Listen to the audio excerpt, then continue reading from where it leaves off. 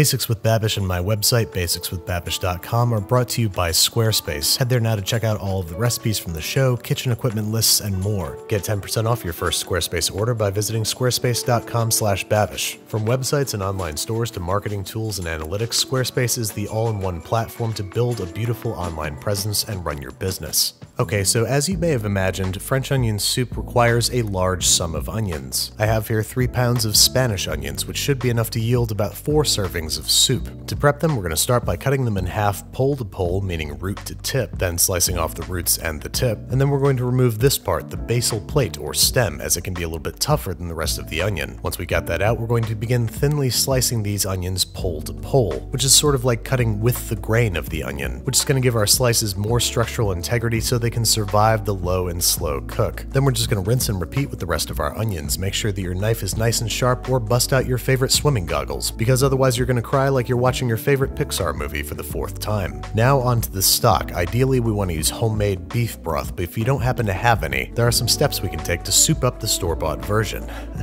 Did you hear what I did there? I've got 6 cups of high-quality store-bought beef broth, to which I'm going to add some aromatics. All the usual stock suspects: some fresh parsley, a few sliced carrots, some fresh thyme sprigs, a handful of halved garlic cloves, 2 dried bay leaves, a sprinkle of peppered corns, and a clove or 2 of cloves. Then we're going to place this guy on the back burner and let it simmer for about an hour, just enough time to caramelize our onions. Into a large, heavy Dutch oven, we're going to drizzle a couple tablespoons of olive oil, let it heat up for about a minute, and then dump in our onion slices. It's going to look like way too many, but do not worry, these will cook down significantly. And now begins the process of slowly caramelizing the onions over medium heat, keeping them moving pretty constantly, scraping down the sides of the pot. No adding sugar, no shortcuts, just good old-fashioned caramelization. Now at this point we're going to remember that we have a perfectly good Parmesan cheese rind in the fridge, which is going to play real nice with our beef stock. You know that your onions are ready to go when they are soft and jammy and fragrant, and they have left a beautiful, deep, golden brown, sticky fond on the bottom of your pot. Now we're just going to add about 2 tablespoons of flour to the mix. This is going to add some body to our soup down the line. Cook that for 1 to 2 minutes before it's time to deglaze. I'm going to start with 1 cup of dry sherry, which I'm going to use to scrape up all that good stuff off the bottom of the pot. Once the alcohol is cooked off, it's time to add our strained broth to the party. Then we're just going to let this guy simmer for 5 to 10 minutes to let the flavors get to know each other before adding some optional umami boosters. I like to add a little splash each of fish sauce and soy sauce, which is not going to make this taste fishy or soy-y, but rather only serve to deepen our rich, meaty flavors. And there you have it, a delicious French onion soup. But French onion soup is just not French onion soup without a whole bunch of bread and cheese melted over top. So for our crouton, we're cutting up some nice thick slices of day-old French baguette, which we are going to toast. Additionally, we're going to hit them with a generous drizzling of olive oil, and of course a generous sprinkling of kosher salt and freshly ground pepper. Go ahead and toast these in a 400-degree Fahrenheit oven for, I don't know, 5 minutes until they're toasted, you know, like toast. Then for one last big ol' boost of flavor, we're going to slice a clove of garlic in half and give these guys a little garlic rub down. This is just going to inform the taste buds of garlic without overwhelming the delicate flavors we've worked so hard to cultivate in our soup. One last opportunity to check for seasoning, kosher salt, and freshly ground black pepper as necessary, and then we're going to simply ladle this stuff into some broiler-safe crocks. Fill it to the bottom rim, and then I'm going to hit it with a layer of shredded Gruyere cheese, then a pair of our baguette toasts, and then a whole lot more cheese, as much as you can fit on there.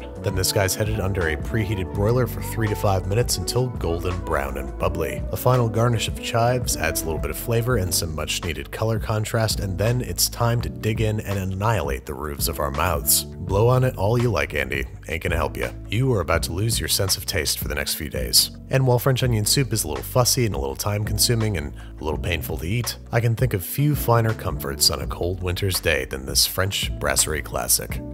This episode and many others have been sponsored by Squarespace because they've been an amazing partner in both bringing this show and my websites to life. They've got a really intuitive, easy-to-use platform that made it super easy for someone like me who's never done web design, ever. They have templates, they do domains, they have really good customer service. It's basically a one-stop shop for building a really slick website. If you want to try it for yourself, you can start your free trial today by visiting squarespace.com/babish to get 10% off your first purchase.